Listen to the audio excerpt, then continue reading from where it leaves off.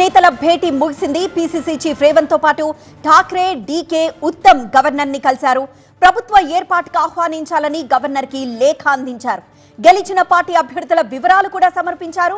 రేపు ఉదయం 9:30 CLP meeting ఉండబోతోందని, CLP leader ని ఎన్నుకోనున్నామని కాంగ్రెస్ ఎమ్మెల్యేలు ఈ ఎన్నిక జరపనున్నారని, సీఎల్పీకి సిపిఐకి కూడా ఆహ్వానం అందిస్తున్నామని డీకే శివకుమార్ స్పష్టం చేశారు. రేపు మీటింగ్ తర్వాత ప్రమాణ స్వీకారంపై ఒక నిర్ణయం తీసుకునే అవకాశం ఉన్నట్లు ఆయన చెప్పారు.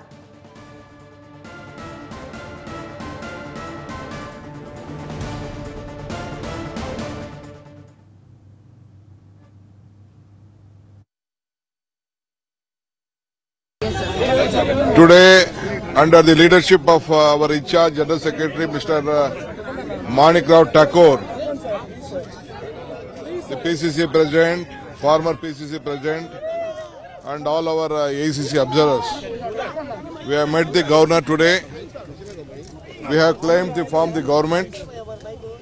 Tomorrow morning 9:30, we have called a meeting of the Congress Legislative Party, MLAs. Since they all are not able to reach late night, it may take some time.